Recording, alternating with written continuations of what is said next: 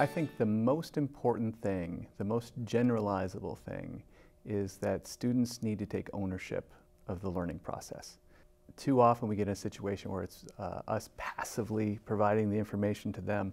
They've got to find some way to participate in that process, own it, and be accountable for it.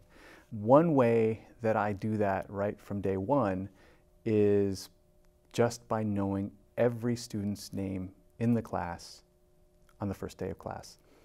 When I call on a student who has never had me in a class before by name at the beginning of the first class, it sets a completely different tone in the classroom because all of the students know that they are accountable and they know that they have been recognized.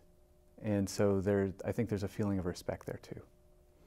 Participation is usually 20 to 25% of the grade in my classes, and you know, how I define participation, good participation in the class, is saying things that, or asking questions that help everyone else to learn. And so it's not necessarily about just, you know, making your points. It's about saying things that are demonstrating to me that you're really thinking about it, you're taking the concepts to a new place, and that you are interested in helping everyone else learn too, and bringing everyone else along together. You know, in terms of exams and in terms of homeworks and papers and assignments, that's all, you know, there's a base of knowledge that I know that they've got to have, and that's what I'm testing on. But I think that if I limit the class to just those baseline things, it's pretty stark and it's pretty basic, and they're getting a much richer experience, and one that's going to stay with them for a lot longer by allowing them to have some control over what it's really about in the classroom time. The classroom time is the most memorable, it's the most significant, it's most important. And that's sort of, you know, what all of the homework, all the outside work sort of leads up to.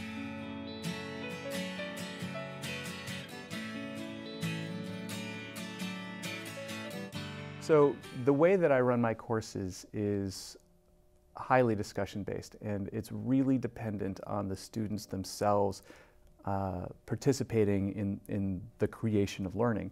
So as we have these discussions, I have to recognize that I'm letting go of control to some degree of what is going to happen at any moment in the class.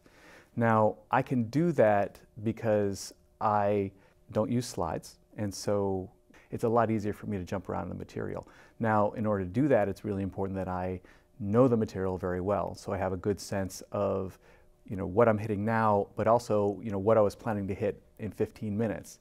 And so if a student makes a very strong point that relates to something that I'm going to be talking about later, you know, I can either choose to table it, or I can jump to that next topic and then try and cycle back around to the points that I'm trying to make now. And so it's more of an opportunistic strategy, and it does require a lot of improvisation.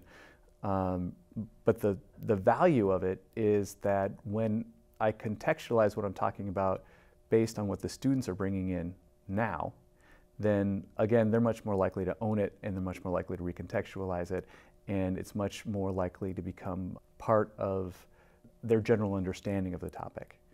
What it also does is it sort of creates a feeling in the class that they don't really know where the class is going to go.